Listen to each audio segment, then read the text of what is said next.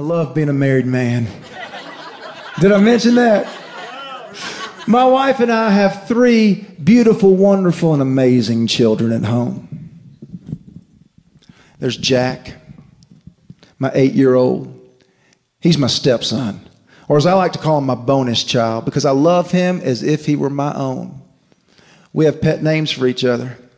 I call him Jackaroo. He calls me, "You're not my real dad. You can't tell me what to do."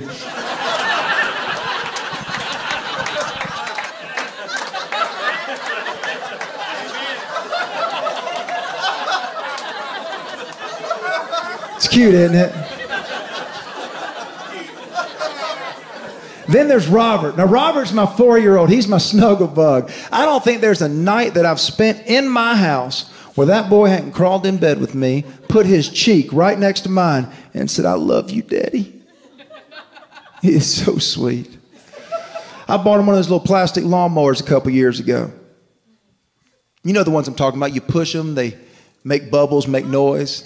His favorite thing to do in this world is to follow me around the yard when I'm going out to, pay the lawn man.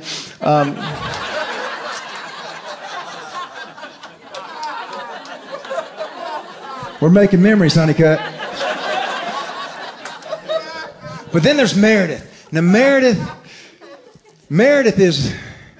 she's my little angel. And you daddies who have little girls, you know. I mean, you love your sons. But those little girls, just something about them. I'm scared to death. I've already made a list of the neighborhood boys. But no, I mean, she's one, and she's not talking. I mean, she's saying, the important words like dada. But she doesn't talk, but we communicate. I mean, don't be fooled. We communicate, and I hold her, and I rock her, and I stare into those beautiful blue eyes. And one thought goes over and over in my head. Please, please, don't grow up to be a skank.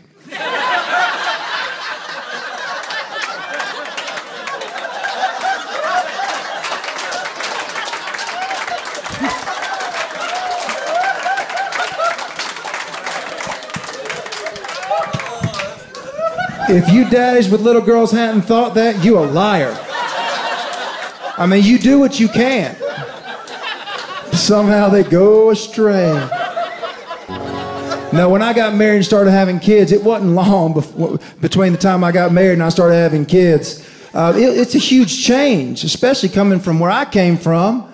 And so one thing that I do when I deal with change, the way I process change, is I write songs about it. I used to be quite the rounder, till that blessed day that I found her. A wedding ring and a kiss and a short honeymoon. 60 days and the stick had turned blue. She told me it could take up to a year. She was wrong. Now my eyes are droopy and I'm cleaning up poopy and sleep is a distant memory. Can't play golf no more, buying Huggies at the store, put formula in my coffee.